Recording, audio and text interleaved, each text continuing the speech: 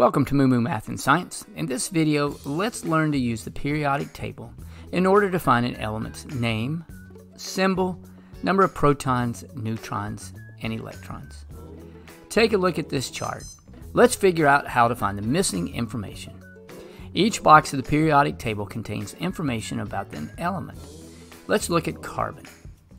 First, you will see the symbol.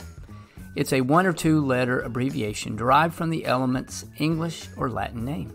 Below that is the element's common name. Above that is the atomic number. This equals the number of protons in the nucleus, as well as the number of electrons. To find the electrons, take the atomic number and subtract the charge. An atom can gain or lose electrons and become what is known as an ion, which is nothing more than a charged atom. Adding or removing electrons from an atom does not change which element it is.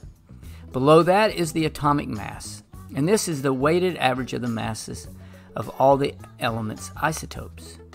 If you round the atomic mass to the nearest whole number, it gives you the mass number, and that's the sum of the number of protons and neutrons in a specific isotope.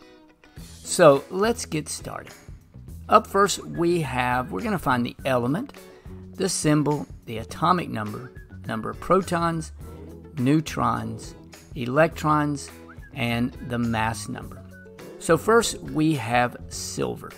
If you find silver, it is a symbol of Ag. It has an atomic number of 47, so that means it has 47 protons. Let's jump over to the electrons, and each of these elements has a 0 charge. So 47 minus 0 equals 47. So it will have 47 electrons. Now let's find the mass number. We will round 107.87, and we will round that to 108. Now to find the neutrons, we take the mass number, which is 108, and then we are going to subtract the number of protons, which is 47. And when you do that, 108 minus 47 equals 61. So we'll have 61 neutrons. Next, let's look at potassium. Potassium has a symbol of K. Next, it has an atomic number of 19, so that means it has 19 protons. In order to find the electrons, remember it has a 0 charge, so 19 minus 0 is 19. Now let's get the mass number. If you take 39.098, you will round it to 39. So it has a mass number of 39. And then 39 minus 19, which is the number of protons, gives you 20 neutrons. Next, let's look at 10. 10 has a symbol of Sn.